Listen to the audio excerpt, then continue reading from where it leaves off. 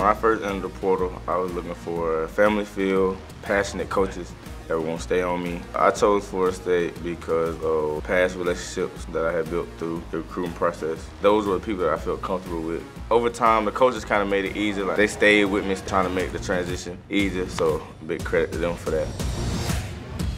I'm from Mississippi, so a lot of this is new. I just see a lot of different things. All the Florida dances that they do, all the fast music that they listen to. Mississippi's totally different. But it's funny though, I like it. The student section, they get into it. And then hearing the war chant, I had never heard it until I got here. So like when I hear it, it's a different type of feel.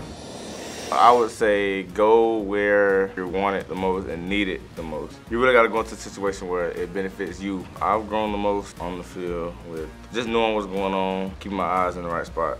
Just becoming more of a leader type of person. I was looking for just a place I could call home. I could say this has become like a second home.